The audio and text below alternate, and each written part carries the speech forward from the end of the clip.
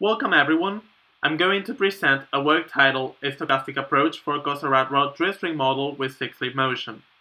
My name is Eduardo Goicoechea, and the co-authors of this work are Roberta Lima and Rubens Sampaio, from Pontifícia Universidade Católica do Rio de Janeiro, and Marta Rosales and Fernando Huesas from Universidad Nacional del Sur.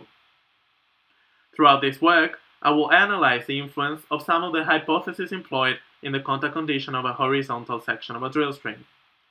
The presentation will be divided into four main sections. I will begin by talking about the motivation of this work.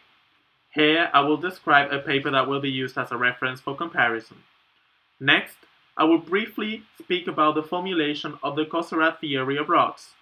After that, I will present the results associated to two different studies. First, the friction forces will be treated in a deterministic way. Secondly, they will be treated as a random field in a stochastic study. The random field will be constructed by employing a Karunen-Loew expansion. And finally, I will talk about the conclusions to try to justify the use of a more sophisticated model than the one used in the reference. The aim of this work is to do a follow-up on a previous publication that is named Drillstring Horizontal Dynamics with Uncertainty on the Frictional Force. In this publication, the authors studied the actual motion of a horizontal drill string. To do so, a bar model was used, which means that only actual displacements were allowed. Also, the hypothesis that friction occurs throughout the bar are employed, and it is considered to have a constant value. The novelty of this work is that a more complex model is employed. The formulation is that of a generalized rod, and therefore it can capture lateral displacements as well as axial and torsional ones. I will now present the problem under analysis. In this slide, a segment of a drill string is sketched. Note that only the ending portion of a drill string is being modeled. The cross-section employed is that of a hollow cylinder with external and internal diameters d sub x and d sub int. The structure is a cantilever beam. Transversely, the left end is fixed, while actually it is allowed to advance due to the application of a force. At the right, a lumped mass is considered to represent the inertia added by the bit. The forces acting on the system are F sub sta, the force being transmitted by the portion of the pipe to the left, which is not being modeled. The forces related to contact and friction, F sub c and F sub fric. The self-weight, F sub g, and F sub bit, a force acting on the bit. These forces will be described with more detail further on, but first, I would like to give a glimpse at the formulation employed in the Cosserat theory of rods. The formulation is obtained by following the usual path employed in the field of resistance of materials. First, some kinematic hypotheses are introduced. In our case, we consider that sections behave as rigid bodies during motion. Secondly, the equations of motion, which are the linear momentum balance and the angular momentum balance, are obtained by analyzing a rod segment. Third, a set of constitutive relations is adopted to describe the relation between the kinematic variables and the forces and torques acting on the mechanical system. So, with regards to our first step, the kinematic hypothesis, the Cosserat theory of rods describes the dynamics of a moving object by defining a center line and the position of a local coordinate frame, which is rigidly fixed at each cross-section. In this case, the local frame is denoted by d1, d2, and d3. The present formulation is stated in terms of material space, that is, in a Lagrangian approach. In the figure shown here, the reference configuration is represented by the vector capital X. The vector is written as a sum of the coordinates of the center line of the rod, S of 0, and an associated vector representing the local coordinates of the points lying at the cross-section. The current position is referred to as lowercase x. In accordance with the kinematic hypothesis that I mentioned, the current position is written as a sum of the position of the center line rod in the current configuration, which is lowercase r, and the vector for the points lying in the cross-section in a rotated or current state. The equations of motion for the Cosserat theory are stated here.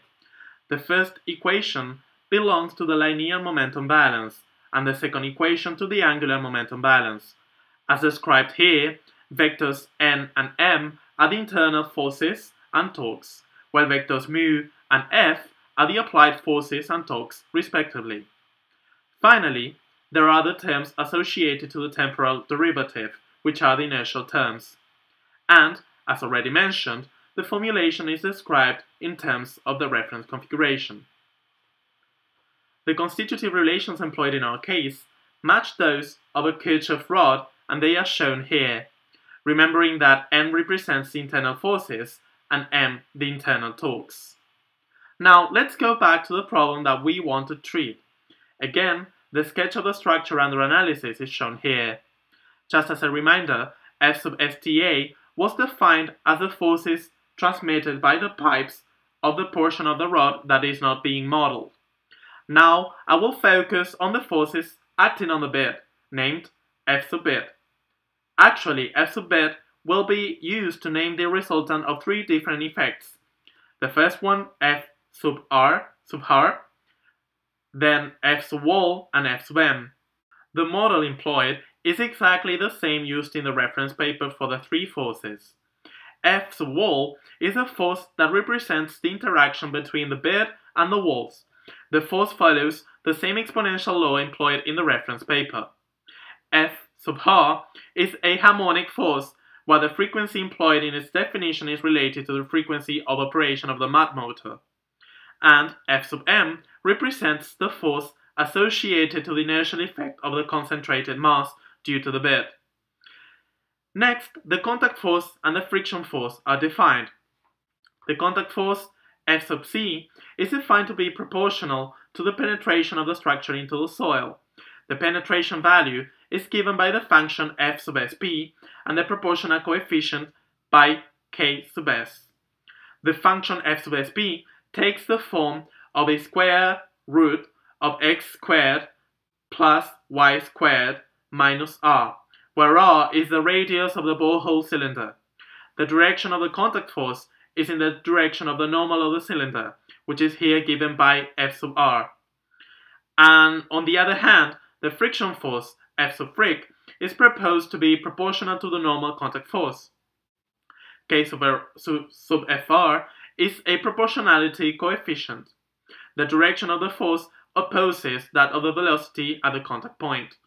With regards to the proportionality coefficient, K sub fr, two different conditions are studied in this work: the deterministic case, where Kfr is a constant, and a stochastic case. First, for the deterministic case, the coefficient K sub fr will take the value of 0.10. Second, for the stochastic case, the friction force will follow a truncated Gaussian field with a mean value of 0.12 and a deviation of the 10% of the mean value. The support considered goes from 0 to 0.6. The autocorrelation is assumed to be an exponential function with b as the decay rate.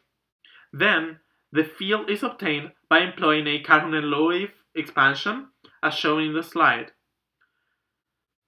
The different parameters that are employed in the simulation are shown here.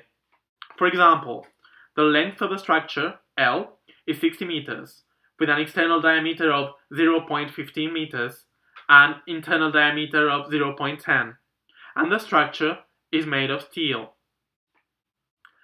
Finally, we've arrived to the results section. For the deterministic case, the first difference is that, given the current boundary conditions, contact does not occur throughout the length of the rod. In this slide, a graph showing the shape of the penetration function is shown for the Cosserat rod model. It can be seen that, given the boundary conditions employed, there is a region where no penetration exists, another region with a peak, and then the ending of the graph where the penetration takes a constant value. In fact, remembering that in our model, the contact force is proportional to the penetration, this has some implications with regards to the behavior of the contact condition. The effect of boundary condition at the left, which represents a stabilizer, generates a region where there is no contact between the structure and the soil. Then there comes a peak or maximum, and finally, a region where contact is uniform. In the last part, the contact force coincides with the value that would take in the hypothesis of uniform contact employed in the reference paper, and the magnitude is the same as for the static case. Now, remembering that we are still analyzing the deterministic case, a comparison of two different cases is shown. Case A considers a friction coefficient, K sub FR, equal to 0.10, and the Cosserat rod model is used.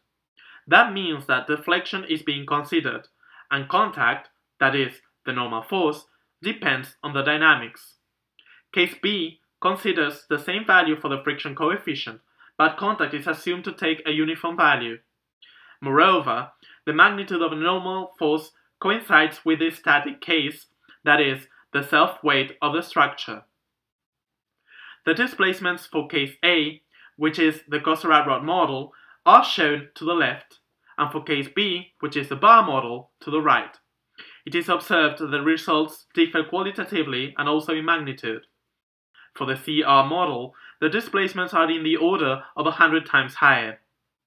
If we overlay the results, to the left we would see this difference in magnitude in the displacements, and to the right, comparing the magnitude of the velocities, we can see that case A does not exhibit any stick-slip oscillations, as the velocity never reaches zero, which opposes the behavior observed in case B. Now, we show a comparison of the results obtained in the stochastic case. Remembering that the mean value for the distribution used in the friction field was 0.12 and the deviation was 0.1 mu, the results of some of the realizations are overlaid here, both for the displacements of the bed and its speed in the direction of the penetration. In order to have an idea of how these results differ from those of the reference paper, the definition for the power ratio employed in the reference paper is shown here. For each realization, the power ratio is a relation between the power delivered to the bed and the power introduced into the system, and is stated in this slide. The power introduced in this system is represented by two forces shown here, the power transmitted to the system by the pipes, which we are not modeling here, and the harmonic force. The power delivered to the bed is the power exerted by the bed force. The results for the stochastic case can be observed in this slide. To the left, a graph showing how the approximation of the PDF converges in deviation with the accumulated number of realizations, and to the right, the approximation to the PDF that has been calculated. A total number of 4,000 realizations were performed. A superposition of the results from the reference paper and the new results is shown here. First of all, I would like to note that the mean value employed for the friction coefficient in both simulations is different. Due to the fact that contact condition differs, a lower mean value leads to dynamics where no stick-slip oscillations appear, and then the distribution of power ratio results in an even higher Amon-Picky function than the conditions shown here. Again, the results show a quite different response in qualitative terms. To sum up, the conclusions of this work are that, first, it is important to consider lateral deflection and a way to determine the contact forces directly from the dynamics, rather than imposing some contact condition hypothesis. That the choice of the contact condition can alter the region where stick-slip oscillations is observed in the simulations. And the main point is that considering homogeneous contact at every point may lead to inaccurate results under some circumstances. So, thank you very much for your time.